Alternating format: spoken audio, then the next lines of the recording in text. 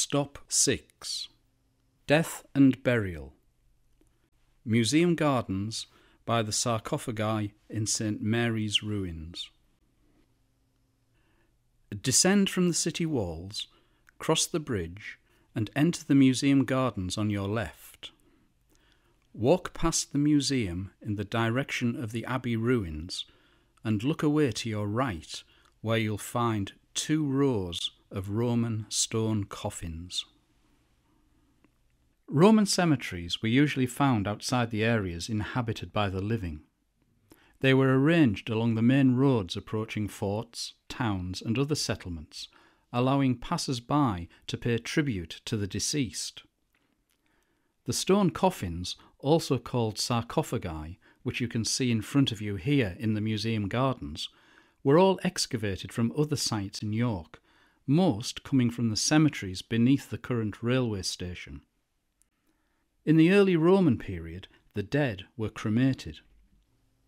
Archaeological evidence from here in York suggests bodies were burned either in a dedicated area or at the graveside.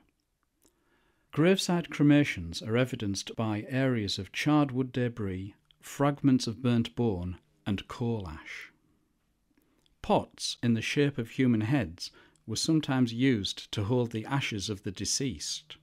Some are on display in the Yorkshire Museum.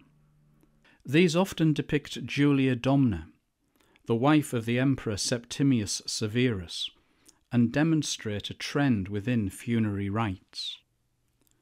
Cremation was gradually replaced by burial in the 3rd century AD, although even in the 4th century the remains of cremated infants are found buried with their parents.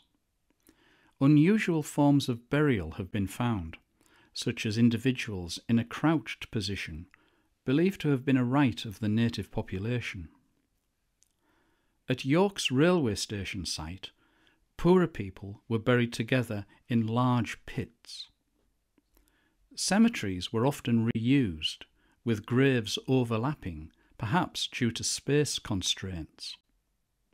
While this seems to indicate a lack of respect for those long dead, concern for the well-being of the recently deceased in the afterlife is evidenced by practices such as the inclusion of a coin in the mouth to pay the ferryman in the underworld.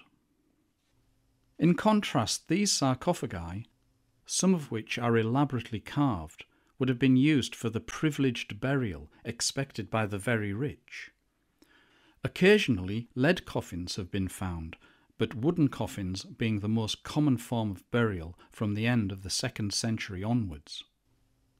One of the most interesting ways of housing the dead was the tile tomb, a reconstruction of which you can see in the Yorkshire Museum.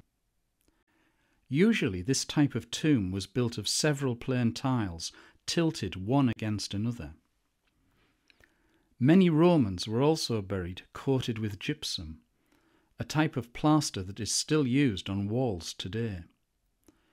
The gypsum has a preservative effect, leading to the survival of material and even hair, such as the auburn hair displayed in the Yorkshire Museum. The sarcophagi here are arranged in 2 rows above ground, with a passage running through the centre, which was the way the Romans also arranged them. The distinctive tiny coffin in front of you belongs to a child. Although infant mortality in Iberacum was astonishingly high and life expectancy extremely short, with an average lifespan of 40 years, exceptions did exist. A tombstone in the Yorkshire Museum, dedicated to Julia Velva, records she lived to 50 years.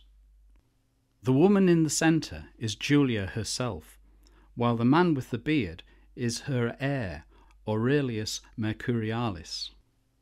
He commissioned this tombstone while he was alive, not only to commemorate his family, but also himself. If you take a look around at the sarcophagi in front of you, you may notice the letters D, M on them. Many inscriptions in Iberacum begin with these 2 letters, which stand for Dies Manibus, and mean to the spirits of the departed, because Romans believed that the dead were taken care of by the divine in the next world. In these inscriptions on tombstones and sarcophagi, we can feel the sadness suffered by the living. Here is a grieving father, Quintus, who really did live in Eboracum, reading the inscription on his daughter's tomb. To the spirits of the departed, Corelia optata, I, the grieving father of an innocent daughter caught by cheating hope, lament her final end. Grave goods have been found in cremations, burials, and in sarcophagi.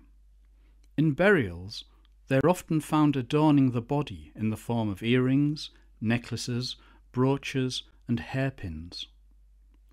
Other objects included vials of perfume, as well as food and drink. Some of these may have been possessions of the deceased, while others were gifts from friends and family.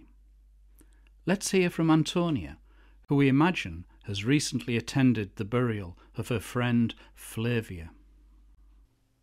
It gives me some comfort, to remember that she was buried with everything most precious to her in life. The rings that she always wore, her favourite perfume, and her fan. Of course we provided some food and drink for her to have in the afterlife as well. Death is a horrible business, so we might as well try to do all we can to reassure her spirit and ourselves. One of the most lavishly adorned of York's burials, the so-called Ivory Bangle Lady, is of a young woman from North Africa who was buried with bangles of white ivory and of black Whitby jet. She is an evocative symbol of Eboracum itself, a cosmopolitan city where local and global met, and she is best experienced in the flesh at the Yorkshire Museum.